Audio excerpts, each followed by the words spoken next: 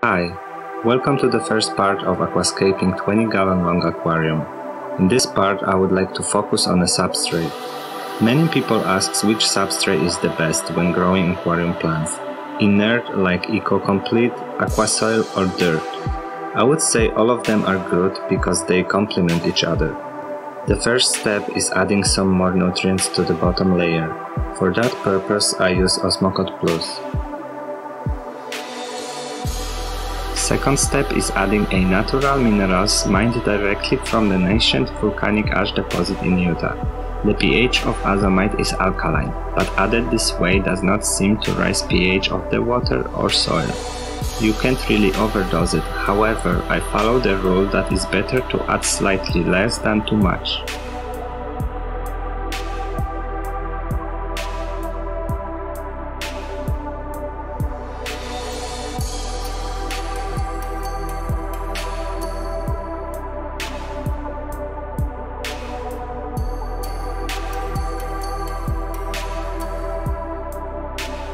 In the next step, I have to cover the bottom layer additives, and for that I'm using EcoComplete. This inert substrate does not contain macro, so it's perfect. It is also very porous with microholes which are maximizing the surface for beneficial bacteria to grow, and prevents anaerobic conditions, allowing for better oxygen exchange. It also contains many of the micronutrients and trace elements that plants need.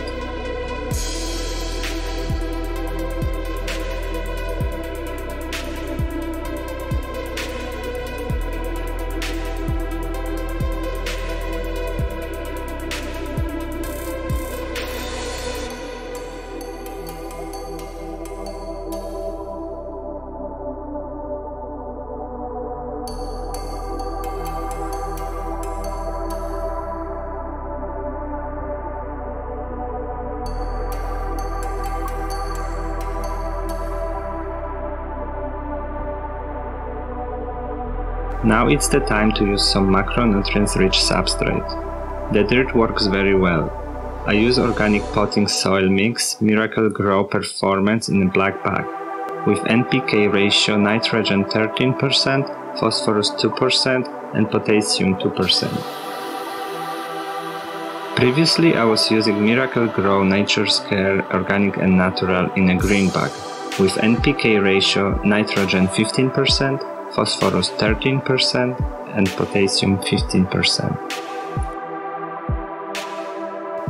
However, the composition of organics was much more intense and lasted longer, which is good if you would like substrate to last longer, although it needs much more extra work with water changes on the beginning. Another important but not mandatory thing is bacter AE powder. It will add important microorganisms, amino acids and enzymes into your substrate. In addition, live probiotic bacteria improve the nutrient uptake. It helps to create a biofilm that bacteria feeds on. This will speed up organics decomposition of the organic potting soil and also creating beneficial colony in your substrate.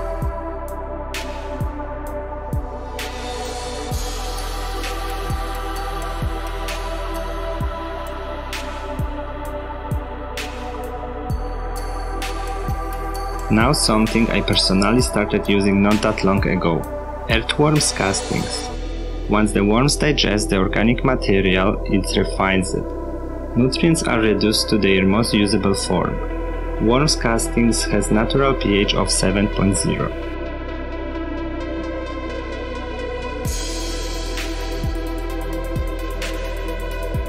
The biggest benefit of worms castings is that once added it's introducing uncountable numbers of beneficial bacteria and microbes, as well as humic acids, which also helps nutrients absorption.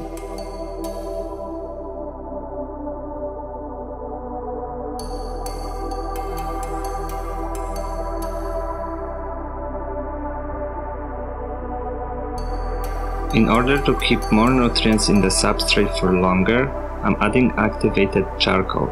This will suck up initial ammonia coming from the substrate through the first few weeks to later on give it all back to the plants through their roots.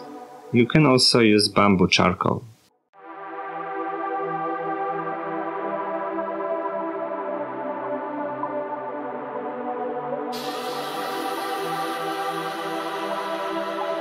As a next substrate additive, I use black tourmaline mineral. Tourmaline has amazing abilities.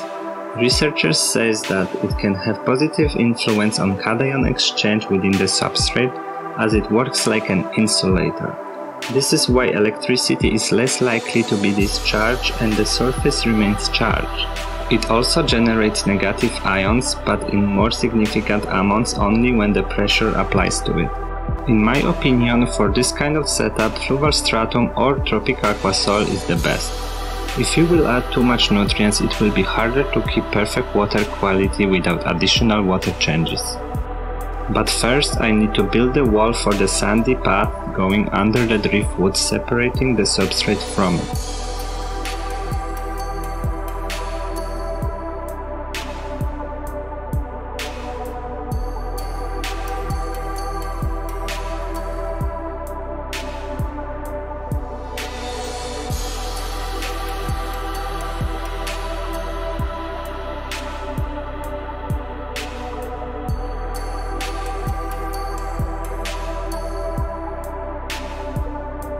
Last but not least, the aquasoil.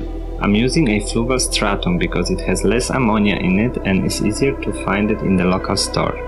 However, if you are willing to do more work on the beginning, more water changes and wait longer, I would use ADA Amazonia, since it has more nutrients and humic and fulvic acids, softening the water even more.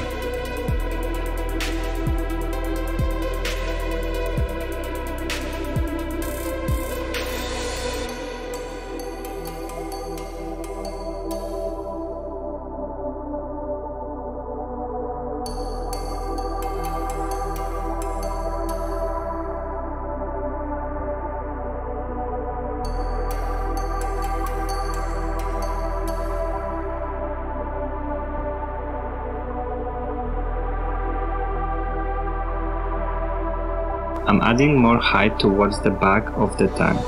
I was debating whether I should leave the aquasoil on top or cover it with the layer of Complete. Stratum is considered quite light substrate and many people complain about keeping the plants in the substrate in the initial phase before plants develop the strong roots. Complete on top prevents it.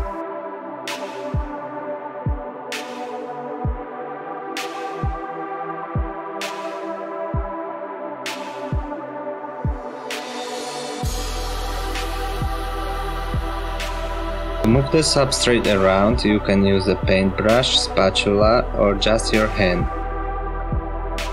In the next part, I will be aquascaping with the rocks and adding plants into the aquarium. I would like to thank Rafał Dzierżanowski for the trimming from his 75-gallon aquarium, which I aquascaped and added the same substrate system, just without the dirt. Like and subscribe the channel if you would like to see more aquascaping videos. I also would like to invite you to visit my website plantedaquarium-chicago.com. Share your thoughts in the comments. Thank you for watching.